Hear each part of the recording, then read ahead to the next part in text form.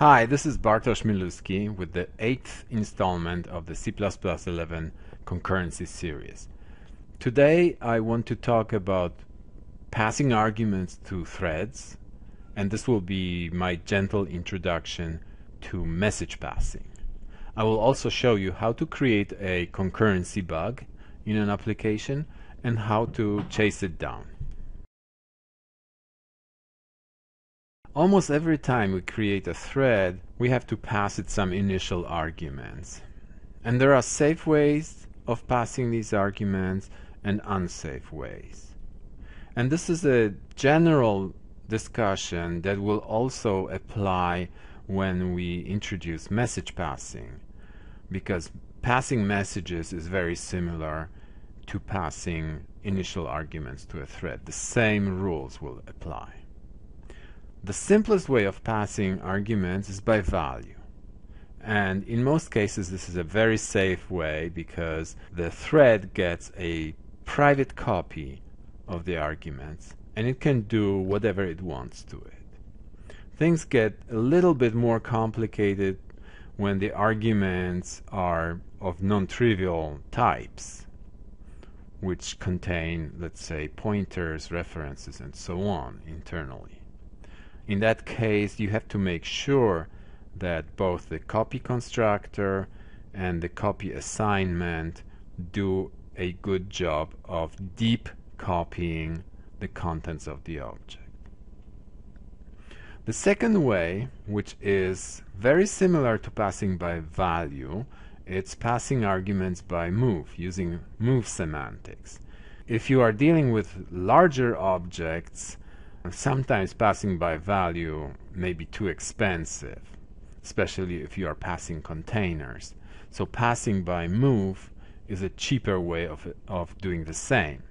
And again, you have to be careful when you are passing more complex objects to make sure that the move constructor and the move assignment do a good job of moving the internals of the object as well. Because if an object contains shared references, I mean references to shared data, then by moving this object you are creating aliases to this shared data. Passing by value and passing by move is safe because it doesn't introduce sharing. Passing by reference, on the other hand, introduces inter-thread sharing of data. And this is much more tricky. So there are two ways of passing by reference: const reference and non-const reference. Let's start with the const reference. When you pass data by const reference to a thread, this thread will not modify this data. So this is good, but it doesn't guarantee that the parent thread doesn't have write access to the data. So as soon as the parent thread starts writing into it in parallel with our worker threads reading from it, you get a classical data race. To avoid this data race, you have to be careful and make sure that nobody has write access to the object. Such objects are called immutable. So it's safe to pass immutable objects by const reference. You also have to make sure that this immutability is deep, that an object that you are passing by const reference doesn't have any non-const references inside, because in C++ constness is shallow. It doesn't propagate through pointers or references inside the object. Now if you are passing an object by non-const reference, then things are much more tricky. And the safe way of doing this, as I showed you in the previous installment, was to create monitor objects. A monitor object has its own mutex, and it guarantees that all public methods will take this mutex, will lock this mutex, so that the internals of the object will never be accessed by multiple threads at the same time. They will be just waiting for the mutex to be released and only then access it. The sharing of monitors is usually safe, but there are some pitfalls that you should be aware of. One such pitfall is composing monitors, when one monitor has access to another monitor and so on. You might easily get into deadlock situations. The other pitfall is when you start optimizing access to your monitors. And I will show you one such optimization that might work in most cases, but it sometimes is dangerous. And that's when the lifetime of a monitor can be divided into epochs. Let's go back to the example from the previous tutorial. We have a monitor object called result monitor, and it has a mutex inside, and every method takes a lock on this mutex, here and here and here. Now this result monitor, for some part of its lifetime, is used by a single thread, and at other times it's accessed by multiple threads. So its lifetime is divided into epochs, which are single-threaded and multi-threaded. Here's a single-threaded function, list tree, that is the driver for the multi-threaded part of the program. When it starts, it has exclusive access to this result monitor called result. And it calls two methods on it. One is isDirsEmpty, and the other is getDirs. And then the multi-threaded part starts when it calls async in a loop. And here it's passing the result by reference. So from this point on, result is shared between threads. And at this point, in this loop here, we are forcing all the futures, which forces the threads to finish. So after that moment, after this barrier, there's again only a single thread accessing result. And then we go into the loop and again call isDirsEmpty and getDirs in a single threaded manner. And here's a diagram that illustrates it. So we start in the epoch that is single threaded, the result monitor is private, and the methods we call is isDirsEmpty and getDirs. Then we go into multi-threaded epoch where the monitor is shared, and we call putDir and putFile. Then we go again into single thread epoch, and so on and so on. And notice one thing. The methods that are called in the multi-threaded epoch are putDir and putFile. And there are methods that are only called in the single threaded epoch. And that's isDirsEmpty and getDirs. So these methods that are called always in the single threaded epoch, they don't really need a protection from multiple threads. So we could, in principle, remove the locks from these methods. So let's do it. This is the isDirsEmpty method. Let's get rid of the lock here.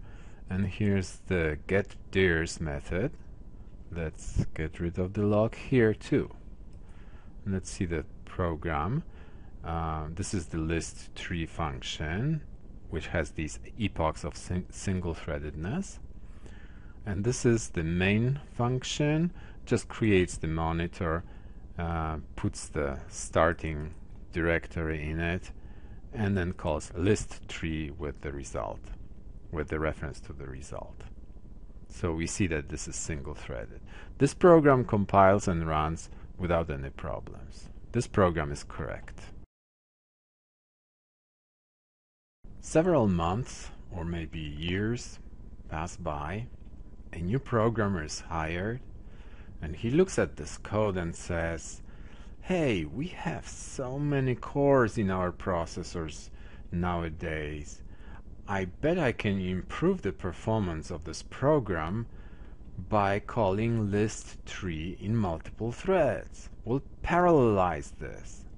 Okay? And by the way, it's safe because we are passing it a monitor. And passing monitors by reference, remember, is safe. Alright, so let's start immediately. Auto some future equals std async, and the address of our function, which is called list3, and a reference std ref of result.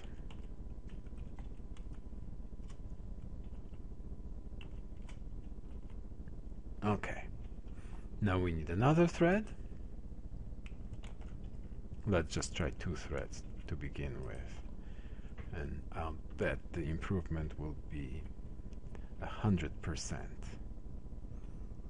Okay, now we have to wait for these things, right?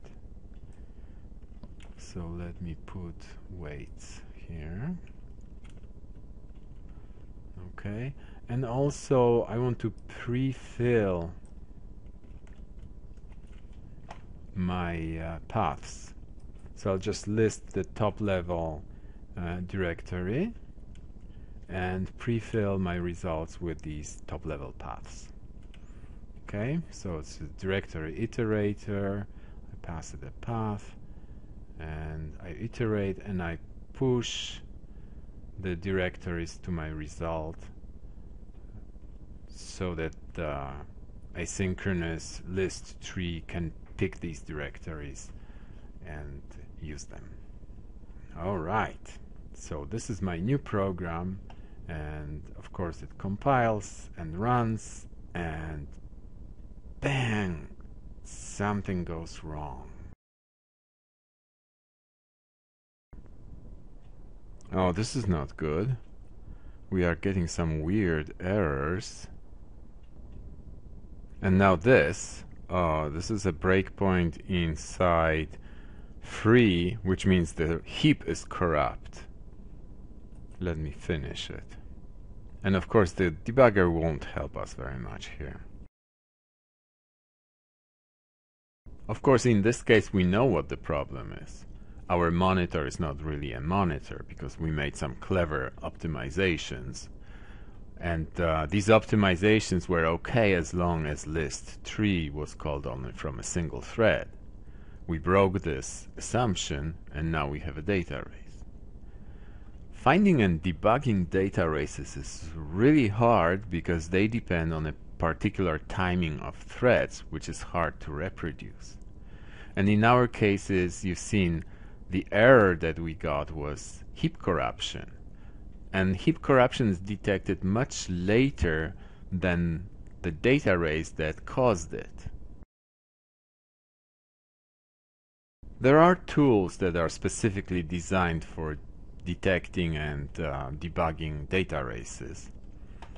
I happen to have one such tool installed on my machine because I work for the company that makes it. It's called Jinx. Here's the panel, and I can start it directly from the debug menu, and we'll see if it can help us find the bug in our program. Start debugging with Jinx.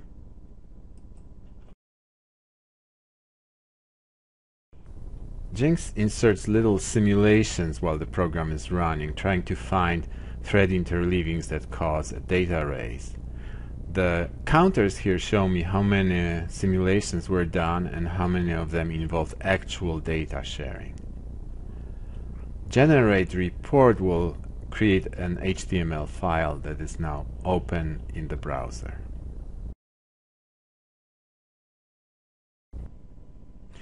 There are many data races in the program. Most of them are benign data races in the Windows DLLs, but the ones in the beginning here are the ones of interest.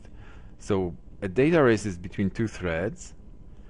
One thread was in getDirs, another thread was in listdir. There's another race between getDirs and listdir, and there was another one between listdir and list3. So let's look at one of them. let's expand it. It shows the stack trace and it shows the source code. So it was indeed in getDirs here and was calling result dirs empty. So access to result was shared and it shouldn't have been. And we can look at the other thread that raced with the first one, and this one was in list dir in this line result put dir.